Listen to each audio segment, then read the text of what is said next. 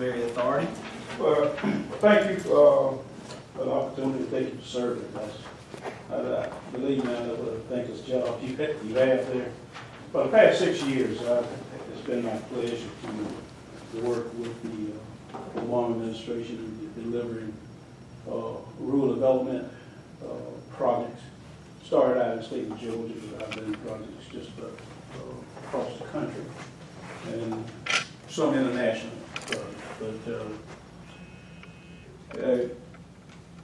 The programs are designed for communities less than 50,000 people, so I didn't do a whole lot of work in Lowndes County.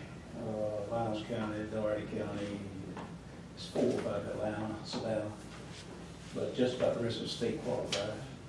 And I've had opportunity to work with a lot of folks with different projects. One of the things that primarily do is help people work through the process, because there's funding available for the programs, but I tend to tell folks I tend to treat it like it's my money, and so I do a lot of vetting on the projects. But I've also had opportunity, so many of the communities that these programs are designed for can't afford the projects.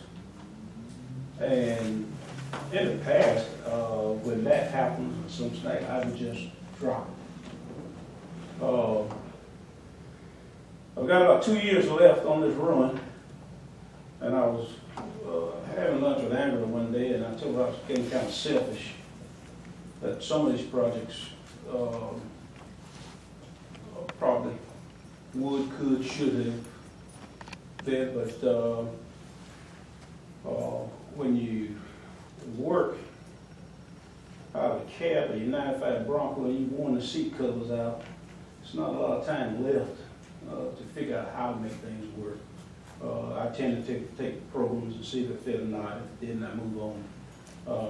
But through that process, I've had the opportunity to meet with a lot of different projects and work with projects, some on the national scale, most on the national scale. And there's some opportunities to be had. And my thought is, I have, Tom said I've served on this capacity, and mine was when it was a decision to go, it was to go and not stand and look on people's shoulders. And that's typically how I am. But through the past 6 years, I've bumped up a lot of opportunities too.